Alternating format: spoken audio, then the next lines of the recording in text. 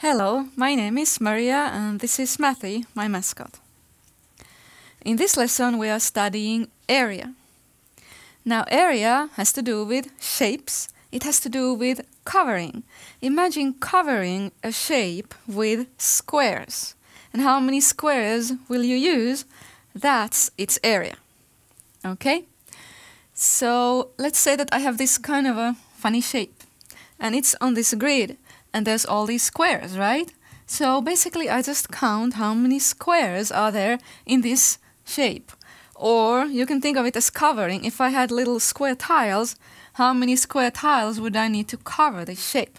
So I can count 1, 2, 3, 4, 5, 6, 7, 8. So the area is 8 squares. Or we can say 8 square units.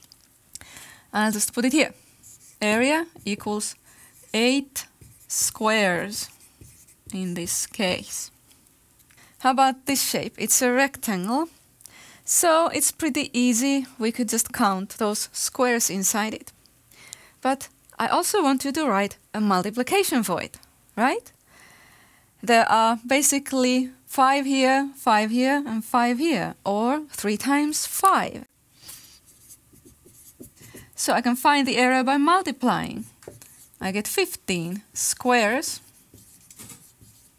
or square units. Let's look at this again. When you're counting how many squares for multiplication, you're not counting all the squares, but you're counting how many rows and how many columns of squares there are, okay? You count this as 1, 2, and 3, right? And here you count 1, 2, 3, 4, 5 columns of squares. And we get 3 times 5. Do not count these blue little lines here like 1, 2, 3, 4. Do not count those lines. You still need to count them as like a unit. Here's a unit, unit, unit. 3 units times unit, unit, unit, unit, unit. 5 units, okay? Now this one here is a more complicated shape. But we can divide it into 2 rectangles, right? And then we can use multiplication to find the area of each rectangle. Matthew, come on here, Matthew, show us. Can you see how we could divide this into 2 rectangles? You probably can. Matthew's showing you. Here's one rectangle, and here's the other. Of course, in this case, it would be easy to just count the squares, but let's practice writing 2 multiplications for the area of this shape. This rectangle, we write the multiplication, so we count these units here. 1, 2, 3, 4, 5, and this way, 3. So this here is 5 times 3, or 3 times 5. You could write it 3 times 5 too. And then this here has 1, 2, 3, 4, and 2, right? 4 times 2, or you could write 2 times 4. That doesn't matter. And then we need to add, right? So 5 times 3 is 15, 4 times 2 is 8. And now we get a total 23 squares or square units. That's right here, square units. Over here I again have a rectangle that is in 2 parts. It's already divided into 2 rectangles, in fact, but it is also a big rectangle. So here it's kind of interesting. We can find the area of the big rectangle in 2 different ways. I could first think of it as a big rectangle that has 3 units here. 1, 2, 3. Then here a total of 6, right? So I could think of it as 3 times 6 rectangle. But I can also think of those 2 parts.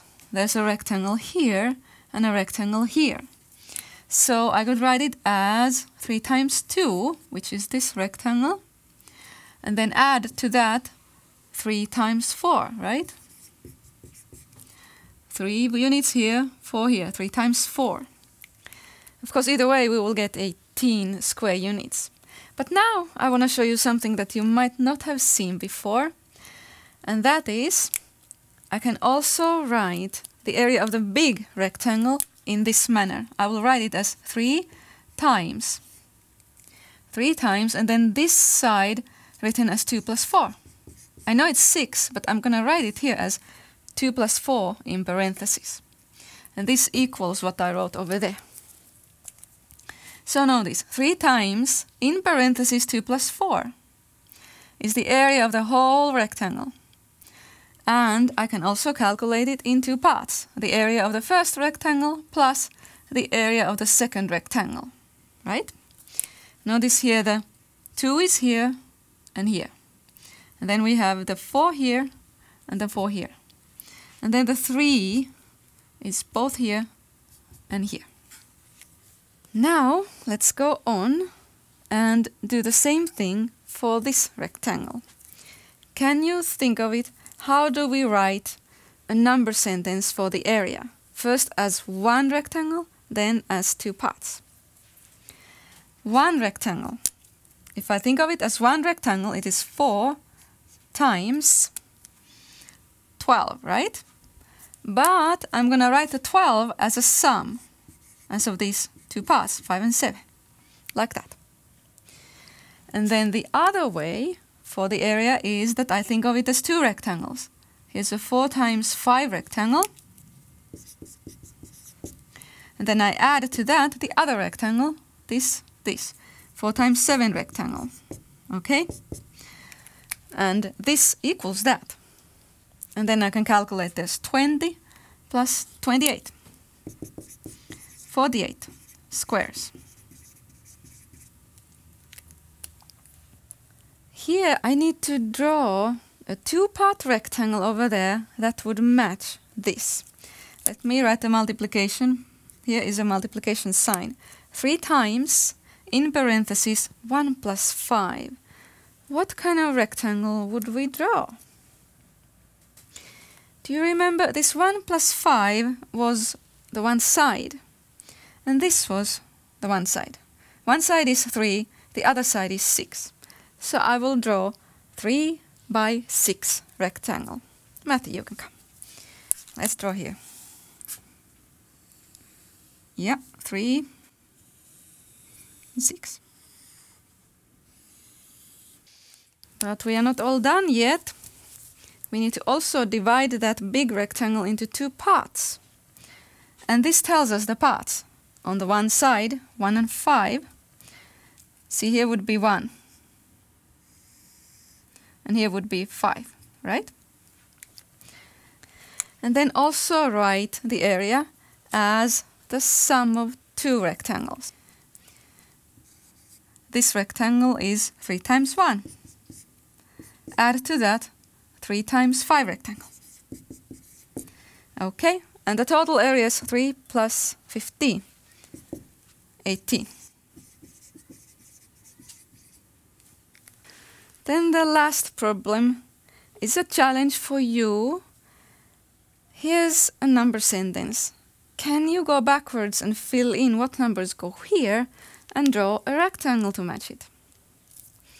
I'll help you. Here's a multiplication sign. Here I have those 2 rectangles, right? 2 rectangles. One is 4 times 8, 4 by 8. The other one is 4 by 2. So I could maybe try draw it. 4 and 4. 4 would be the common side, like this. 1, 2, 3, 4 units. And then 8 units this way. Okay. That's my 4 by 8. And then attached to that on its side would be 4 by 2 rectangle. 4 and 2. Like that. And then what numbers do we put here? This is the area of the whole big rectangle, right? This one here, which is 4 by 10. But we're going to write it as 4 times, and then this is the sum. This side is broken as sum of 8 and 2, 8 plus 2, right? Did you get that? Good job. We're all done with this lesson.